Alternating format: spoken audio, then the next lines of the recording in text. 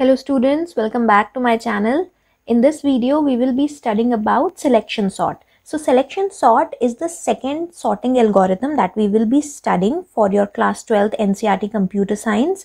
And the first sorting algorithm that we considered in the previous video along with its example and code in Python was the bubble sort algorithm. Now let's see what is selection sort and how is it different from bubble sort.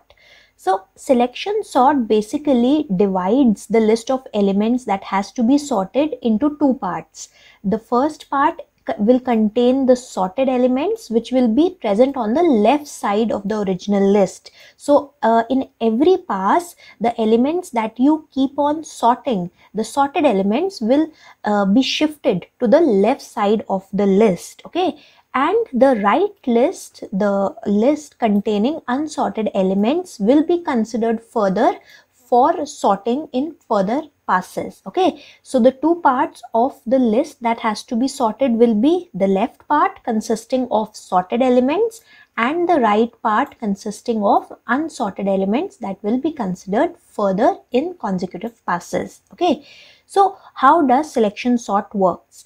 Initially, you are given a list of numbers. We are considering the case when we have to sort the numbers in ascending order. Okay, so initially the left list, which is the list of sorted elements, will be empty because all the elements are assumed to be unsorted, and the right list will contain all the elements of the original list. So now to arrange in ascending order, first what we'll do, we'll assume that the first element of the list in the first pass, that means the element present at index 0, which is the first unsorted element as of now, is the minimum element that is present in the list. So the logic behind selection sort is you traverse all the elements of the list, and every time you see an element, you check whether this element is the minimum element of the particular list that you are sorting.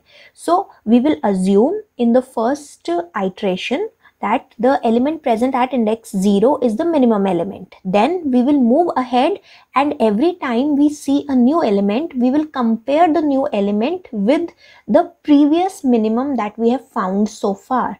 And if the new value, the new element that we are seeing is smaller than the minimum that we have seen so far, we will swap their positions at the end of the pass. Okay, so it is the selection sort algorithm works like playing with a set of cards.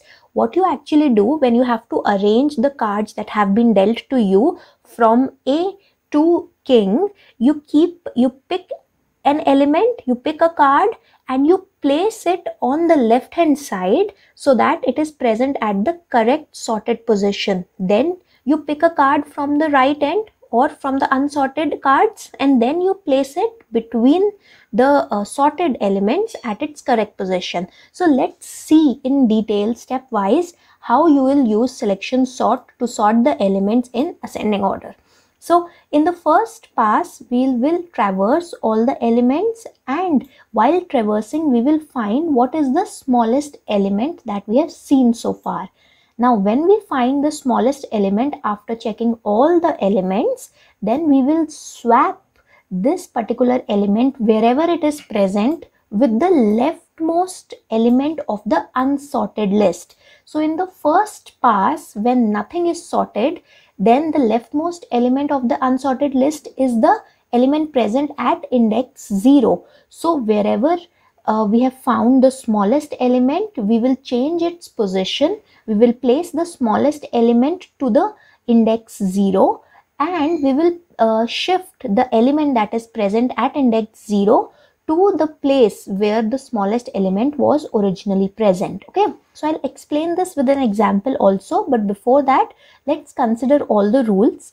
So once this element has been placed at its correct location, it is considered to be sorted, and in further passes, you will not consider it for comparison because it is already sorted. It is assumed that it is present at its correct location. So you have checked all the elements, you have found what is the smallest. Now you have placed the smallest at the very beginning. So what next thing you have to do? In the second pass, you have to check that out of the remaining elements which are unsorted, now what is the next smallest element? Okay, so the second smallest you have to find out by checking all the remaining unsorted elements, and once you find out the second smallest, you will swap its original position with the leftmost element of the unsorted list. And now what will be the leftmost element of the unsorted list in the second pass? The index 1. So you will place the second smallest element just adjacent to the smallest element that you found in the previous iteration, in the previous pass, and that was placed at index 0. So at the end of second pass, you will place the second smallest element at index value 1.